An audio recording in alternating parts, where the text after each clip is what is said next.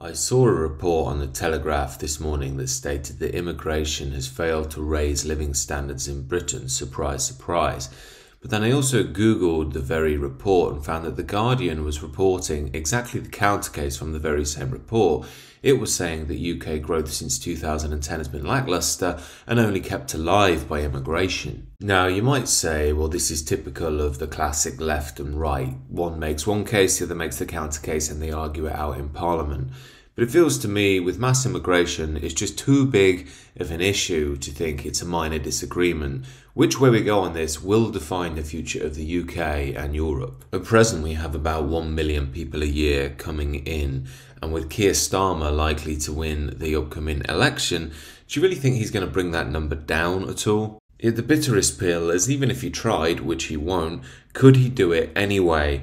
Well, he couldn't, because the reality is that we're governed now by a supranational, international elite of liberal authoritarians who actually dictate our economic and our national policy. We saw this in full swing when we voted for Brexit, and it made no difference whatsoever, as well as when Liz Truss came in and she was ousted by the liberal authoritarians for her economic reforms, and they re-implemented a company man who do what they say, namely Rishi Sunak. The reality is that the system of liberal capitalism that we live under wants free movement of people and free movement of capital flowing in order to maintain its political control. They want a constantly moving, chaotic and confused mass of people, as that's easy to control, and organised people can stand up to globalism. Yet most people don't even think in these terms because they're lost in the culture wars with the wokies and the traditionalists, the wokies of course being useful idiots to enforce the policies of the regime on the ground. And while the blue-haired people scream and shout and think they're rebels, they don't realise they share the same social values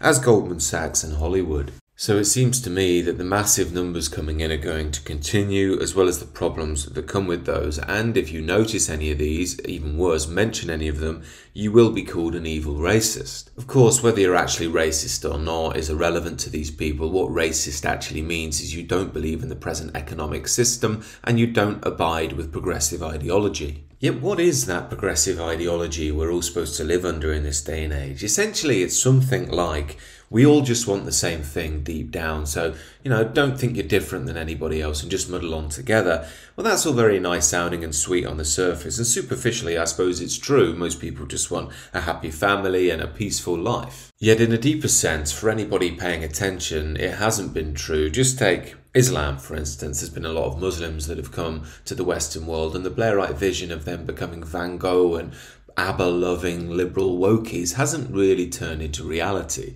In fact, what we have seen is what I grew up in my home city of Leicester. We haven't really got multiculturalism, as we're so often told. We've actually got monoculturalism within a broader multicultural system. Yes, admittedly, there has been some cultural crossover. Sikhs seem very patriotic, for instance, and some people embrace the cultures, traditions and religions of other groups. But broadly speaking, we've maintained to our own cultural histories. Now, personally, I actually think there's something quite beautiful about that. It shows that human beings have a loyalty, a heart and a soul to their ancestors and their cultures, exactly what the modern world doesn't think people have. But on the downside, it's leading to lots of friction between different groups, many people feeling like they're losing their own towns and cities, as well as being yelled at for being some evil racist monster if you simply notice the actual situations that we're facing. Yet as much as the liberal authoritarians keep yelling and screaming at people for not adhering to their ideology, reality is going to break through. Eventually, people do seem to prefer their own cultural enclaves. And as I say, simply for stating any of this, a Guardianista would call me evil. But what's interesting is if you take the words of Mr. Diversity himself, Sadiq Khan, you'll find he's saying exactly the same thing, just in an inverted way to suit his own Muslim community. The other big issue facing Londoners, particularly Londoners of Islamic faith, is the issue of housing. And so we need to build far more homes in our city because, often people from minority communities want to live near a mosque, near halal food, near places where there are other people like them, so they for a variety of obvious reasons. And they're priced out because there's not enough housing. So we're going to build at least 40,000 council homes, at least 6,000 rent control homes. And the final thing to say in relation to Londoners who are Muslim is, look, one of our strengths is our diversity. It's something I'm really proud of. Now, why, Sadiq, Pray tell, if diversity is so good, do Muslims need to be near other Muslims? What do they need to have their own cultural norms for if diversity is such a strength? Of course, Sadiq, like everyone else, knows deep down that people from a specific ethnos, religion, society tend to like to be near that to live their lives, and that's completely okay. It's just that Sadiq Khan gets a free pass as he views, or progressives view, Muslims as a minority ethnic group and therefore good and virtuous. If Nigel Farage said the same thing about white European Christians, he'd be cancelled. So it seems to me then that the construction of our modern world is just very badly thought out. And it is badly thought out because it hasn't been thought out. It's led simply by greed and money and leftist ideology on the other side. It's often implied that they're trying to build this post-cultural, post-identity type world, but they never actually take that vision seriously. Now, personally, I might have more sympathy for it if they tried to prep the people democratically first to see if this is what people want, or they tried to implement some sort of unifying Advaita Vedanta non-dual spirituality, which sees human beings simply as the universe manifest rather than individuals.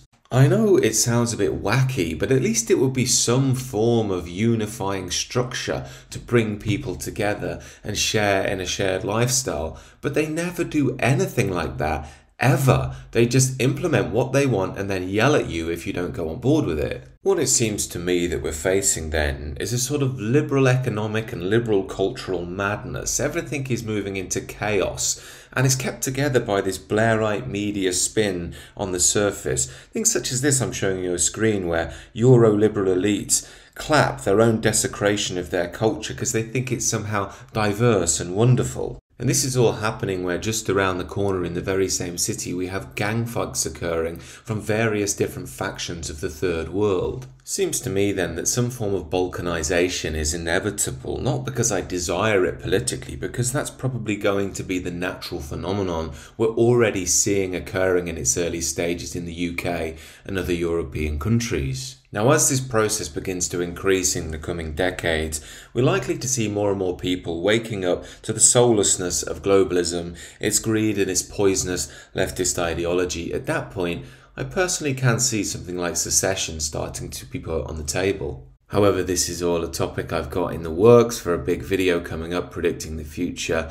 But in the meantime, please do let me know your thoughts down below. And if you're new, please do consider subscribing to the channel.